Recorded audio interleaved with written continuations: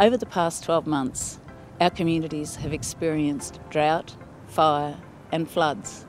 And now in the first year of a new term of council, we have the added challenge of navigating our way through the coronavirus pandemic. During this time, it's crucial we all unite to get through these challenges. And I believe that by investing in improving and maintaining our road network is the best way to do this. In this budget, we're focused on strengthening our regional areas. In this financial year, we will complete work on the Toowoomba Road Bridge Renewal project and begin work on the next section of upgrading and widening the Bowenville-Moola Road and complete works on the John Darien St Ruth Road. Agriculture is the backbone of our region, and these important projects are vital to the economic growth of our country areas and will not only enhance productivity for our rural residents, but will improve the overall safety in these areas. As part of the revitalisation of Toowoomba's CBD, we will soon begin work on the urban renewal project for the Russell Street precinct. This is an important component of the CBD with strong heritage and cultural significance. Council will also help improve safety at our schools with a new off-street parking facility for Glenvale Primary School and a signalisation upgrade to the South and Burton intersection for students and commuters at the Harristown Primary and High Schools. As part of our asset renewal, Council has committed more than $30 million to rehabilitating and resealing our sealed road network, for gravel resheeting and for renewing asphalt surfaces across the Toowoomba region.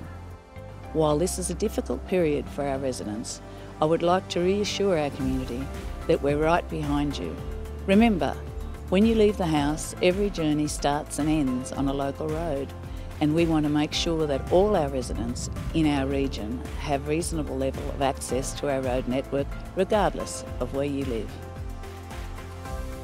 The Toowoomba region continues to develop and grow, and it's important we facilitate this growth in the right manner. As Toowoomba continues its transition from a country town to a city, we need to ensure our parking options continue to meet the current and future need of our motorists. In line with the Toowoomba City Centre parking strategy, we will invest $300,000 to begin the development phase for new smart parking technology. In addition to this, we will continue our program of upgrading assets with the renewal of converting street lighting to LED technology, replacing single-head parking meters and upgrading existing machines to pay and display machines.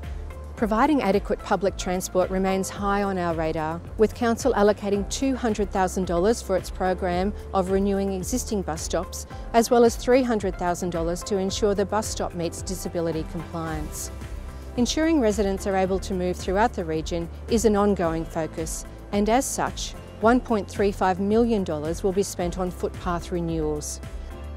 Whilst the region continues to experience the effects of severe drought, Council still is conscious of the need to progress its stormwater renewal program and has committed $500,000 to further work. While major infrastructure projects are critical for our region, I'm pleased to see a concerted effort this year will be spent upgrading our networks in our regional areas. In this budget, we've carefully managed the needs of all the areas throughout Toowoomba region, as we strive to make our region a better place for all our residents.